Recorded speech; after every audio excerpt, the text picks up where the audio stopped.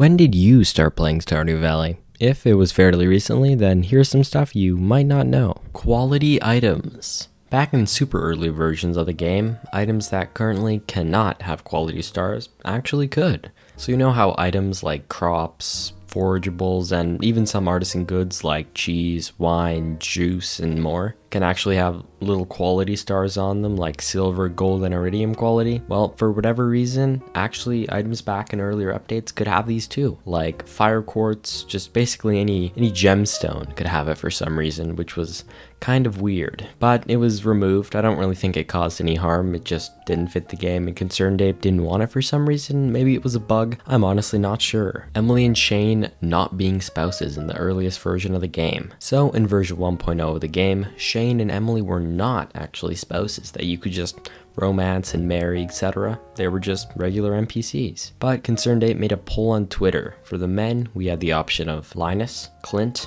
the Wizard, and Shane. Obviously Shane won since none of these other people are bachelors and Shane is one. I honestly would have had preferred if any other NPC had won besides Shane. I think everyone just would have been more interesting. You could see Clint develop and like overcome his anxiety and move on past Emily. Linus could maybe move on from his past and we could get a second, maybe more humble house where he would feel comfortable living. And for the Wizard, you know, come on, like, let's just be honest, it would just be so cool. We could get like magic-y cutscenes, it would just be awesome. For the female spouse options, we had Emily, Marnie, Sandy, and Pam. Stardew Valley community, you have failed us.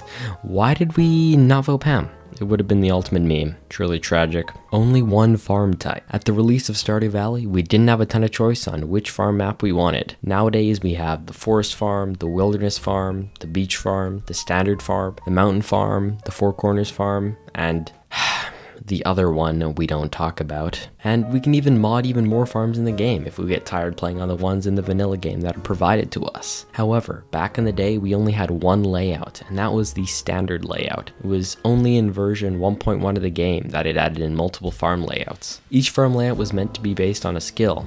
The mountain farm was mining, the forest foraging, and etc. Chucklefish logo when you launch the game. Nowadays you probably remember that you can squash the ConcernedApe logo, just like you should squash the subscribe button. I'm shooting for 100k and I need your help. Anyways, like I was saying, if you aren't a psychopath, you squash ConcernedApe's face. I know that's kind of backwards, but you know, it's just true if you play Stardew Valley, come on. But before that, we had a Chucklefish logo before said ConcernedApe intro. And if you don't know who or what Chucklefish is, it was the company that originally published Stardew Valley before ConcernedApe was very wealthy, had connections in the game industry, and they were actually very, very useful to him at the time when he first published Stardew Valley. They allowed him to publish, deal with copyright, and more things like that. And they only actually took 10% of his revenue, which sounds like a lot, but it's actually really, really good in the game development world. That's a lot lower than major publishers. Major publishers can actually take up to like 50, 60, like even a majority cut of the game's income. However, he broke ties with them after some accusations of Chucklefish